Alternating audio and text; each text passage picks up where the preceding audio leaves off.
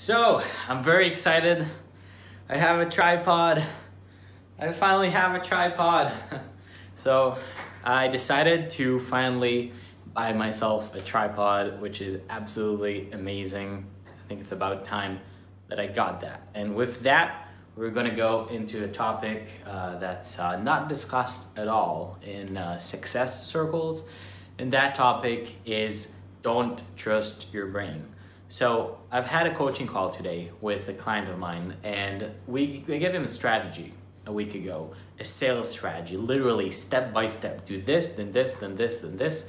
And the guy did a few meetings, and every time he was about to do the strategy, he would always back off at some point. And the point was usually the price, like he felt uncomfortable with the price. So I called him today and I asked, hey, how's it going with the strategy? You know, because it's a winning strategy to make really high ticket sales.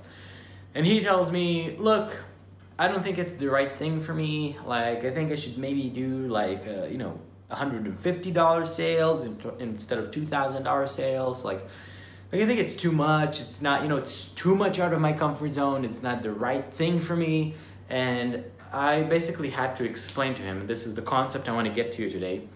If you're not getting results in an area of your life, let's say that in terms of diet, you're trying to lose weight for a long time and you can't lose weight. You keep gaining weight or just not getting results.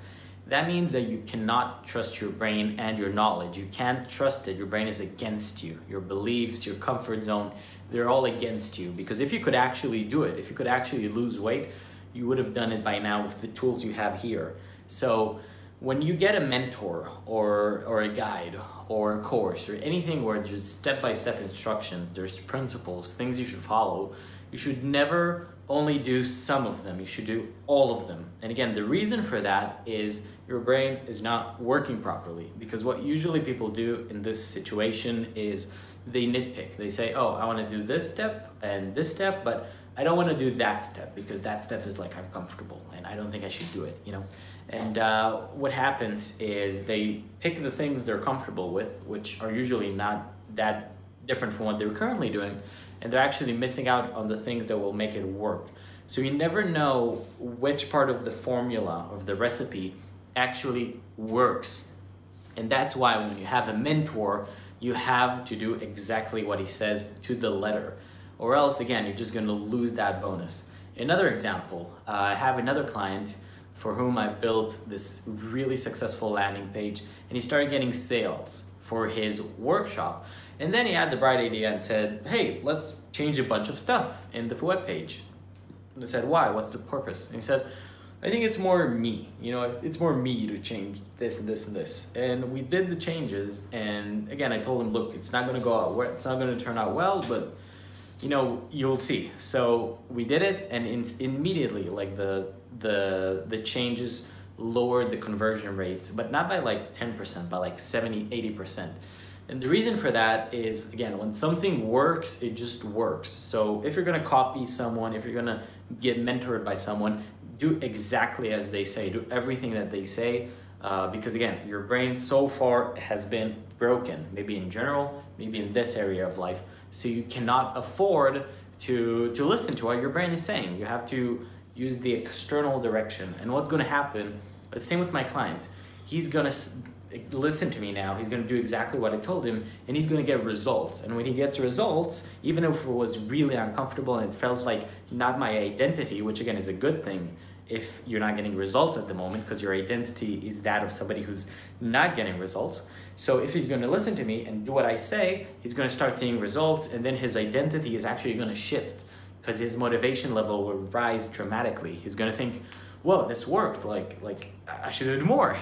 And one final example, I had a sales meeting just a few days ago with somebody who's been a good friend of mine for a while. And he wanted me to coach him. And immediately I thought, oh, I'm gonna close him on like, a couple $100 just because he's my friend. I'm just gonna, give him like a friendly discount or something. But then as I was sitting in the actual sales meeting, I just started thinking like, oh God, dude, this is not, like, don't follow your intuition, like don't go different because it's a different situation. use the strategy that worked so far. So basically I took my strategy and applied it, and it didn't feel natural, but I did exactly step by step what I usually do. We ended up closing an almost $3,000 sale, and we've been working for a few days now, and so far he's super happy. And I don't think I would have gotten nearly the same results with him and for myself if I would have just followed my intuition. So again, it's really important that you learn to follow your intuition and be authentic and be you. But if you're not getting the results you want right now, authenticity and your comfort zone, they're not a priority. Right now, a priority is just following a system that works, getting results, and once you start getting results, once you have that abundance, no matter what area of life that is, now you can actually inject your personality into it. So now you can say, oh, this is more me, this is not me, because now your identity and your results are of somebody that's actually successful and abundant. Again, no matter which area of life or even in general. So take this tip, again, if you're not in a good place in your life right now, find a mentor or find a course, a strategy, anything, and just stick to it. Don't listen to your brain. Don't do what your intuition tells you, because again,